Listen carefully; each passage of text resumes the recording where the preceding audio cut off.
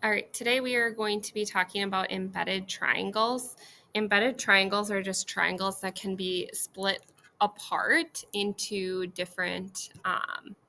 into smaller, similar triangles. So here I have what looks like a triangle with a line, this big purplish triangle, and then we split it up into the big triangle in the green and the little triangle in the orange. So here we have this big triangle here that represents this piece here.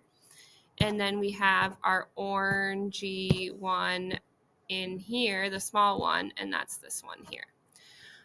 Notice that we didn't do anything with this kind of like extra piece right here, this part. Okay, it's more of like a trapezoid. Okay, and that's not a triangle. So we only want to make sure that the pictures that we draw are triangles. And we kind of had an example of that in our homework yesterday, if you remember. All right, so first example, we are on page 43. Okay, so page 43 in your packets. And we are first going to start with pulling out the two triangles that we're going to work with here. So I'm going to zoom in a little bit so it's a little easier for everybody to see. Okay, and here we're going to start with this little triangle here. Okay, so I'm going to redraw that. So I have 2.4 and 1.8, and I believe that's 3. Okay, and then I'm going to use the big triangle. So this one here. Okay, so I'm going to redraw that.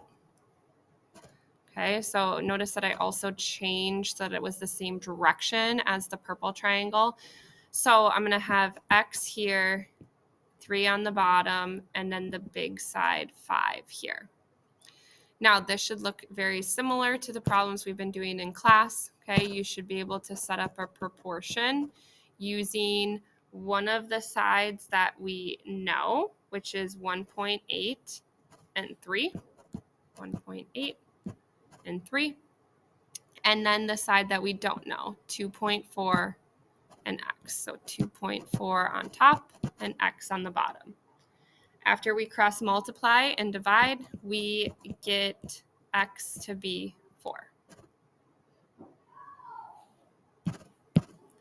Okay, then our next example, okay, down at the bottom of page 43. Okay, we are first again going to start by taking out our little triangle. Okay, so I'm going to redraw that one off to the side. Okay, so I have 1.96 on the bottom, 6.72 on the side, and then 7 for the long side. And then we have this big triangle here.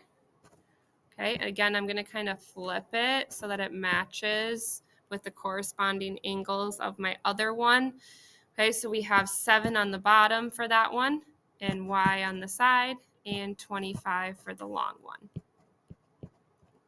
Okay, you should be able to make a proportion now based off the information that we do know. Okay, we do know this side and this side correspond, so 1.96 and 7. And then going off of the pair that we want to find out, okay, 6.72 and Y. Now, I could have also used this third side if I wanted to instead of that original starting one because I do know both 7 and 25. So I could have used that instead of 1.96 and 7. And after I cross multiply, I get Y to be 24. So the main thing that you need to remember when doing these problems is separating out the triangles. Okay, once you have the triangles separated, it makes it a lot easier. It's really hard when they're overlapping or embedded within each other. Okay, so on the next page, okay, we have a different type of embedded triangle here, but we're still going to take the two triangles apart. So we have this piece. So I'm going to draw it here, 4 and 6. And then we have our bigger triangle, Z and 10. Okay, and I'm going to draw that off to the side. Okay, so I have Z here and 10 here. Okay, so splitting them apart makes it a lot easier to solve. So we're first, again, starting with 6 and 10 because we know both of those. So 6 over 10. And then we don't know or want to know 4 and Z, that pair. So 4 and Z. Okay, so after we cross multiply 10 times 4 divided by 6, okay, that's not really a great number, but Z ends up being 6.67 approximately.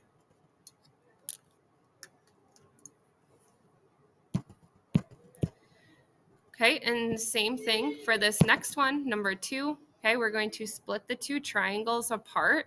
Okay, I'll start with the big one this time, I guess. That's the one I started tracing. Doesn't really matter.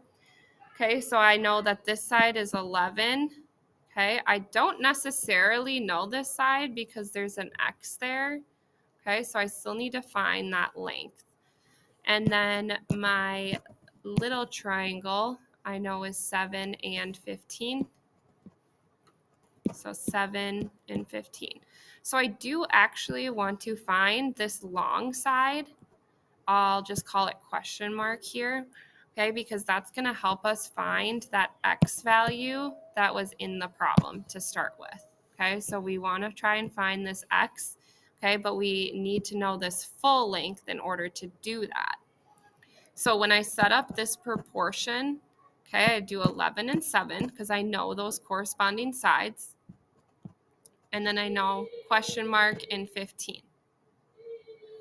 Okay, so when I cross multiply, I end up with not a good answer, but that's okay.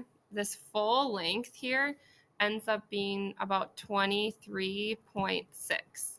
So what I found was this full length. So in order to find X, I'm going to take 23.6 and subtract 15 from it.